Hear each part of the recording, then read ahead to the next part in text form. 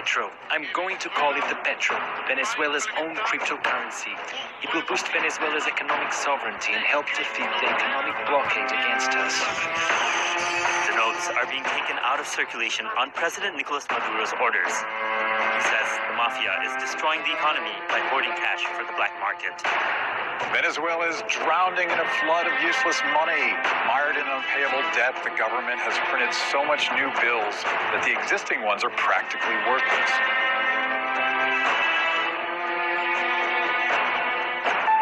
The country's currency has become worthless, and a 100 bolivar note is now worth only 2 cents. And that has led Venezuelans to turn to Bitcoin. But the Venezuelan government is cracking down on Bitcoin mining. President Nicolas Maduro says those who seek to profit off the inflation crisis are capitalist parasites.